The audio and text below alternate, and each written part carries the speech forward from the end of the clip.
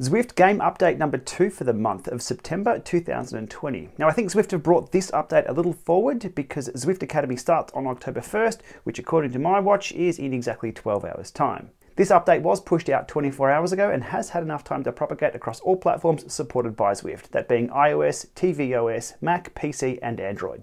I've also noted in the forums a few people having issues with crashes. If you're encountering something like that and something weird's going on, delete your install, reinstall from scratch if you have the time and the bandwidth for the best chance of things to work smoothly.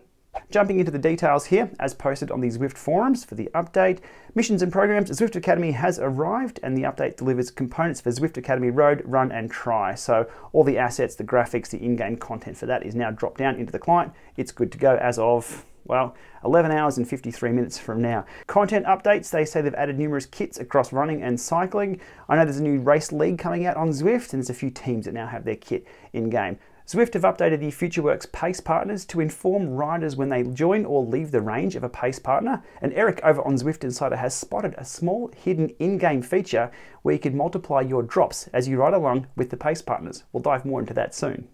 And the final dot point there in content is a new workout collection called Baby on Board for expectant moms or riders looking for a less intense yet still motivating workout. Under events and meetups, now this is related to the companion app, they've added a filter to show or hide Zwift Academy events on the event list. During the month of October, there are going to be thousands and thousands of Zwift Academy events. So if you're looking just for a normal group ride and you're scrolling, you can toggle that on or off depending on what you're after. Now onto the bug fixes and improvements, and everybody is jumping for joy if you're a route badge hunter. Fix the bug that caused route badges not to be awarded for riders who completed the 4 Horseman and Uber Pretzel routes on Watopia. Now I believe Patrick Tan has been our guinea pig for this, tested and confirmed at least the 4 Horseman now works for the badge awarding. Zwift have fixed a bug that caused riders to swerve in steering disabled events when a steering device was paired. You can have a So Smart paired but disabled in an event, and that was causing some issues. So bug fix on that one. Fixed a bug that would sometimes cause auto-paired steering devices not to work properly with steering in game. Okay, fantastic, more stability around the steering devices. Fixed a crash in Mac OS due to folder permission issues. Pace partners will no longer win segment jerseys. Yeah, that's kind of awkward if the Autobots are taking the jerseys away from real riders.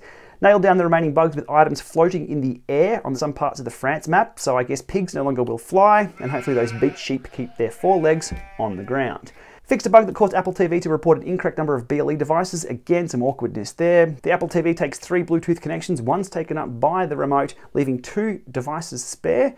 And if one of those is incorrectly reporting, it's not fun at all. So all good there for that update. There's some Android fixes there for Repack Ridge. Fixed a bug causing the DT Swiss arc wheels to display both disc brake and rim brakes at the same time. I guess you can never have enough virtual braking, but they've fixed that one.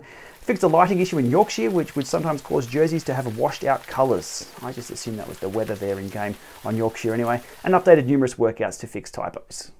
So there we have it, a quick whip through of all the new feature release updates for late September 2020 on Zwift. As mentioned, it's now across all platforms, so force an update if it hasn't come down automatically. And if you're encountering any issues, blow that install away, start again. All of the important details are stored up in the cloud on Zwift and associated with your account. All right, we'll leave it there. Thanks for watching, and we'll see you out there.